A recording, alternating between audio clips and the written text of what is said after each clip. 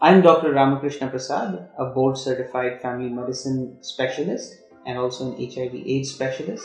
I practice at Health Roots Clinics, Sheshadripuram and Vijayanagar.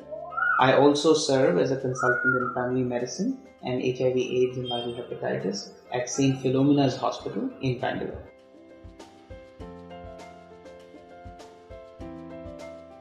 After a negative 4th generation HIV test, one typically repeats the same test after 6 weeks.